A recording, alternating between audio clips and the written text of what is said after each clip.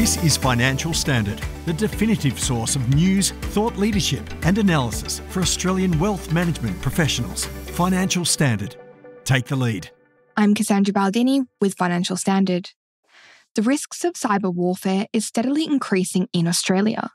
Last year, attacks jumped by 13%, while a rise in the average cost per crime also shot up across small, medium and large businesses. NGS Super and Latitude Financial Services were the latest to fall prey, both suffering cyber attacks, which led to data breaches. As these crimes continue to get more and more sophisticated, both the government and industry are working to combat them. However, the likelihood of more breaches remains high.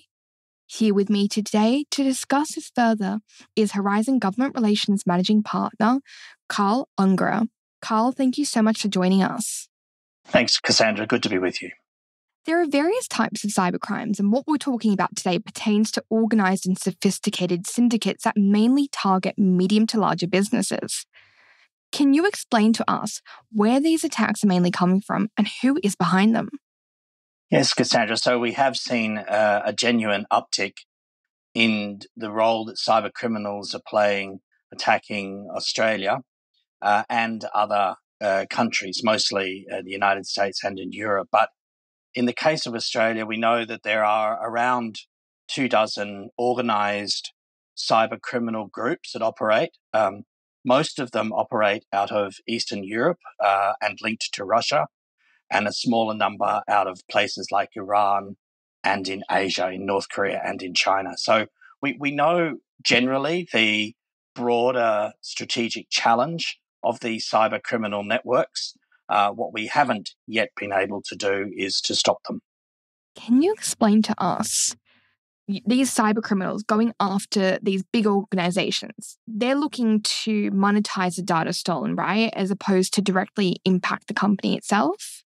It's partly both, Cassandra. So we saw in, say, the Optus and the Medibank private breaches of late last year, there were direct ransomware payments made against the companies themselves. In the case of Optus, up to $10 million. And in Medibank, the Medibank board decided not to pay the ransom. So we will not know what that is. But nonetheless, yes, there is a direct ransomware ask at times. But at the same time, these groups are packaging up the data and using what's called ransomware as a service. So they literally package up data and on-sell that to other organised criminal groups for them to exploit. So it might be private information such as your passport or your license or other financial data that is then used to try and conduct fraud or theft against individuals. So there's two sides of this going on simultaneously.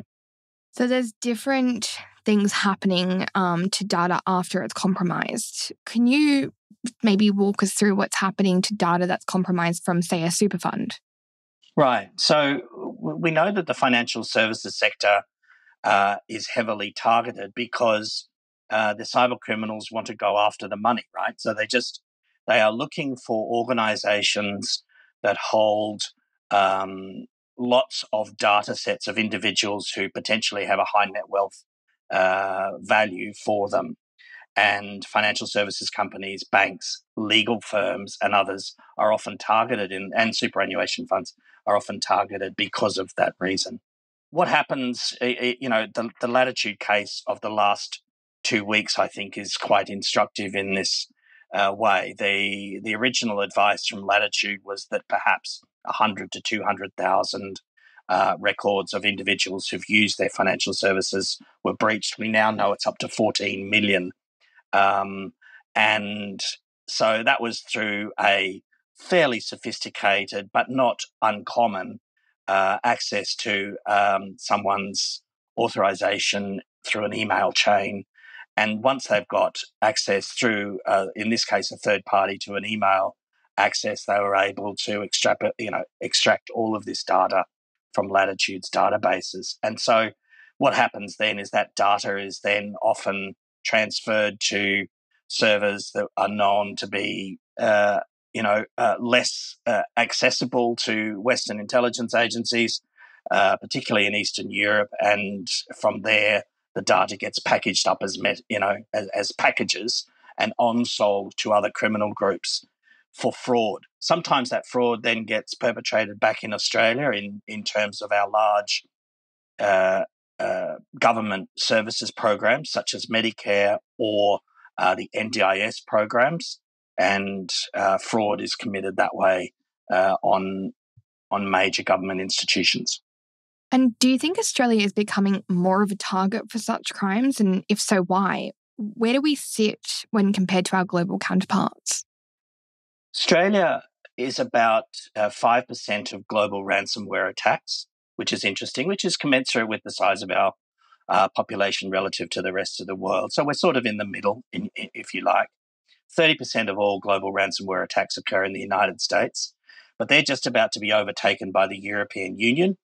And much of that has to do with the war in Ukraine, as some of these Eastern European criminal groups linked to Russia seek to basically offer services in defense of national strategic goals, if you like. So Europe is rapidly rising up the list of areas that are regions that are being attacked from these criminal gangs. So Australia is about 5%. The number, it seems to be increasing because we've had such high-profile cases over the last 6 months. The fact is that it's not increasing that much. And in some ways, we are slightly protected because, ironically, it's the time zone differences. So when Australia's waking up and business is being done, Russia's often going to sleep. So there's actually some benefit to the tyranny of distance that we have. Well, no doubt that both individuals and businesses are becoming savvier as these attacks ramp up. But can you tell me what's being done behind the scenes by the government and industry to stop these criminals?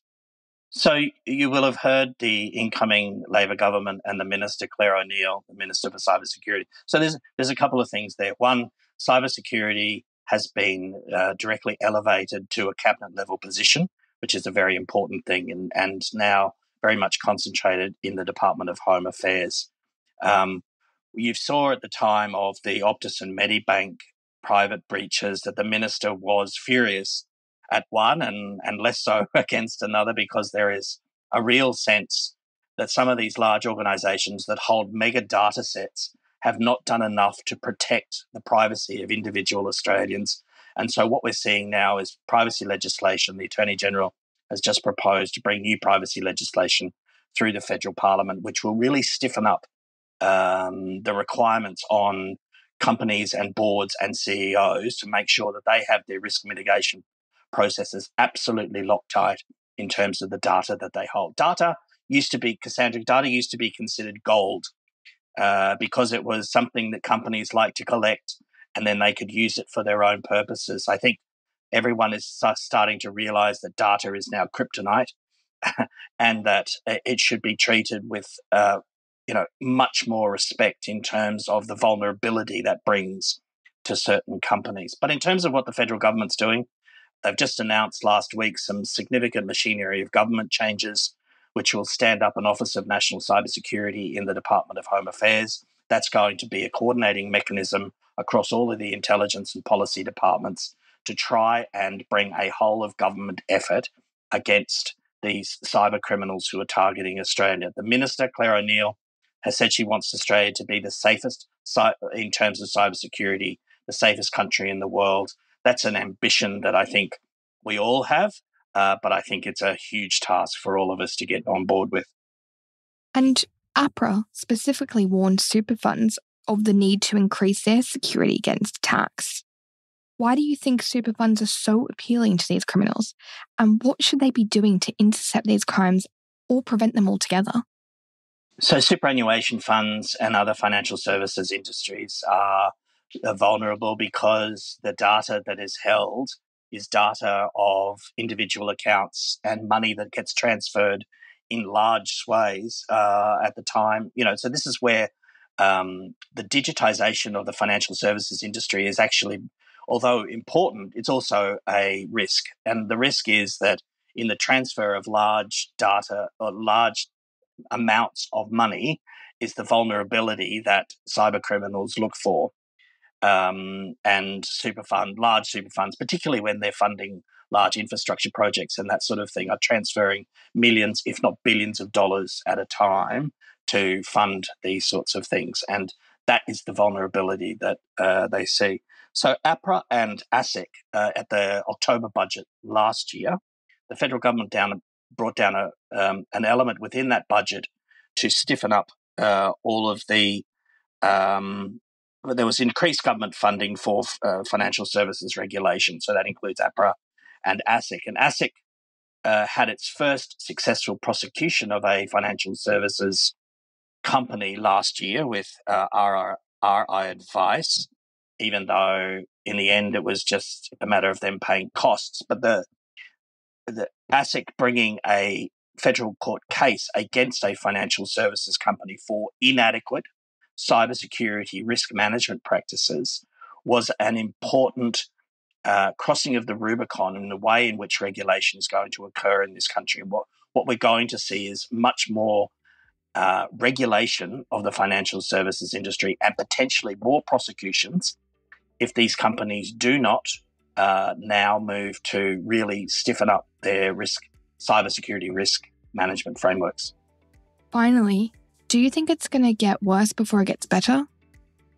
Well, it's interesting, Cassandra. I mean, even over the last couple of weeks, we've saw the global banking industry in somewhat of a precarious position with Credit Suisse and others, and in the United States sort of teetering. And while I don't think that the global financial services sector is in the same place as we were during the GFC, I do think the whole digitization agenda that has occurred over the last 10 or 15 years has created more vulnerabilities.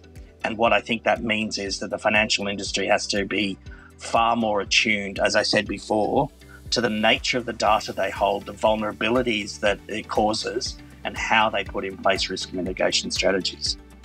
Carl, thank you so much for joining us today and sharing those insights. Thanks, Cassandra. Good to be with you. Thanks for listening to this Financial Standard podcast. For more information, visit financialstandard.com.au. Please keep in mind that the information discussed in this podcast is general in nature and does not consider personal circumstances. Reliance should not be placed on any content without further independent financial research and advice.